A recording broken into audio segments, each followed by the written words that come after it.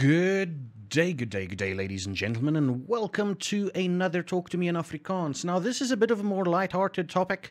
I think we should do it because it's just going to be fun and all of that, and it'll work out. It's just a little bit of a light-hearted bit of look at how Afrikaans literal translations can go wrong. It's probably going to be a two-parter.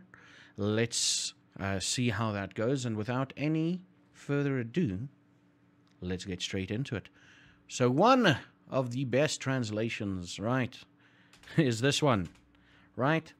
In Afrikaans, oh hell, that's a camel horse or a kameelpaard. I need to confirm what I'm looking at. Yes, camel horse or a kameelpaard. So basically, that cameel is not really camel, but that's the closest we'll get to it. And paard is horse, right? Kameelpaard. That is, what do you think?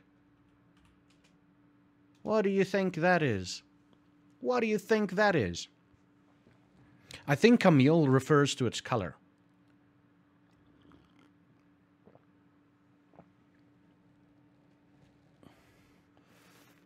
Yes?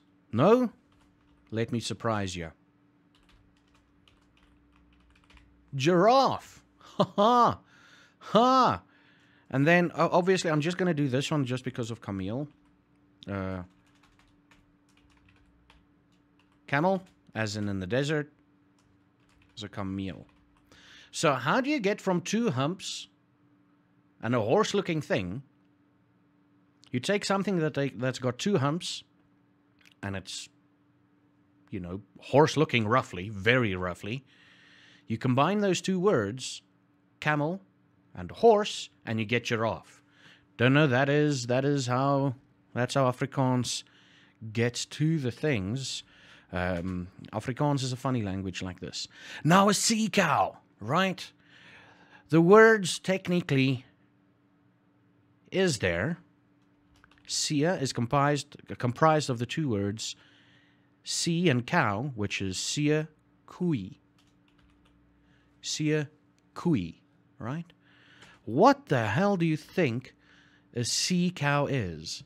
So think about it. A sia kui is a creature that's big and is close to or most of the time in water. Oh, hippo. Don't ask me how they get it, because sea and cow, now it's a hippo, right? Now in Afrikaans, now this is exactly, you're reading that and go, robot? Yes. And in Afrikaans, it's robot. What the hell could a robot be in Afrikaans? And it's also a common South Africanism. For example, to use this sentence in English, you stop at the robot, take a left. Yes, traffic light. Yeah, traffic light. Oh, this one is quite easy. I just need to see what the hell it is. Oh, that's it. That's what it is. Iron pig. Literally, or in Afrikaans, we've got eyster, which is iron, and vark, which is pig. Okay? Eyster, vark. You're like, what the hell is an iron pig? What could it be? Well, let me tell you something. It's not what you think it was. Porcupine. Oh, this one. This one is literally stok, which is stick. It's comprised of two words, stok and paartjie, which is a small horse. Stokpaartjie combined, and you're not going to believe it. You're not going to believe it, and I don't know why.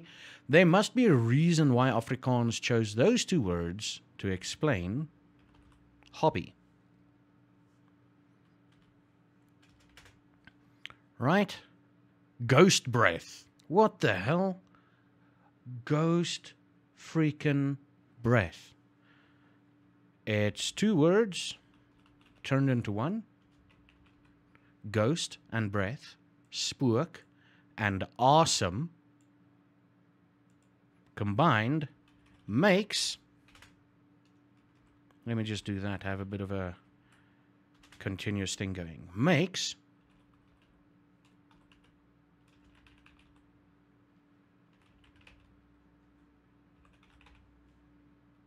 Believe it or not. Believe it or not. Right? Believe it or not. Candy floss is ghost breath, or cotton candy is ghost breath in Afrikaans. Spook in awesome. Now this, mouth letter, right? Now, back, which is sort of a crude way to refer to your mouth, right? Back, right? It's sort of a crude way to refer to your mouth. You usually, in Afrikaans, the term is usually used when you're referring to animals having something in their mouths, to animals' mouths, like die hond se bek, the dog's mouth. Not a lot these days anymore, but back in the day, it was sort of like, especially if I was to say it as a kid while talking about another person, I would get the ever-living hell slapped out of me. So, but now, we take this word, bakbriefie, so it's a mouth letter, right? I wonder if you can figure this out. Mouth letter, it's pretty damn easy. Let me explain it to you. I'm sending a bakbriefie.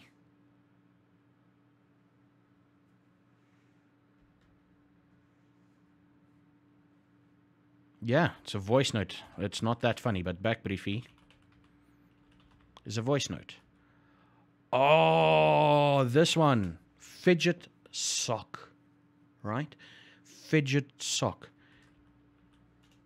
Krivel. Don't worry about these words. It's just funny words, okay? Krivel koos. Right? Literally, krivel is fidget. Like when you're fidgeting, you're fidgeting. Krivel, that word over there. Krivel. And then koos is a sock.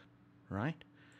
And that is essentially, there's no actual English word for it. A very fidgety toddler or fidgety person. That's essentially it. Now the word derives, for those of you wanting to know, the word derives from the fact that toddlers are often in booties or socks, and they're vegetary. They're generally very fidgety or busy. Busybody? No, it's not a busybody. So toddlers are usually in boots or in socks, and they're very busy, and that is literally what we call them, fidget sock or krivelkoos, right? Krivelkoos. Now the next one, there's not a lot left, but I am going to turn it into a two-parter because to be perfectly honest, I have no idea currently what to focus on. I need to take a step back and see what I could do for the Afrikaans videos. That is the only reason why these videos are a bit shorter. The next one is going to be even more shorter, but that is why I'm gonna stop it there and go towards the next video, because, you know, I know I need to find an interesting thing that I can teach about the Afrikaans language. And if you've got hints or if you've got questions on whatever and you want me to do a video about it, please let me know in the comments below and I'll look into it. But on that note, I want to say thank you everybody for watching. And as always, hug some you love, tell them you love them. And until next time, have a good one.